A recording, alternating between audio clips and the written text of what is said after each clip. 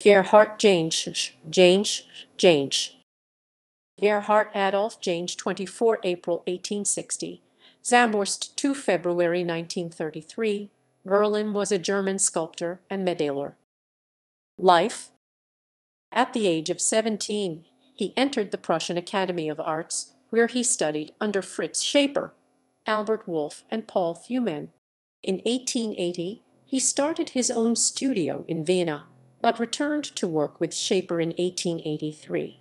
The following year, he joined the German Artists' Association and received a stipendium to study in Rome for his work Back and mit Panther.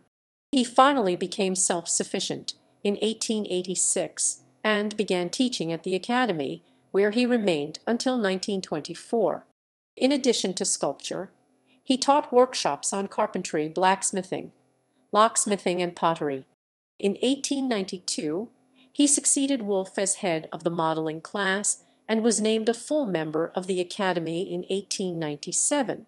One of his most prominent patrons was the entrepreneur and telecommunications pioneer Robert Stock. The figure of a blacksmith that Janensch made for display at the Great Berlin Art Exhibition in 1897 later became Stock's tomb sculpture. Other figures of industrial workers, foundrymen, glass blowers, boiler makers, etc., were a featured display in the Art and Technology exhibition held at the Museum Folkwang in 1928.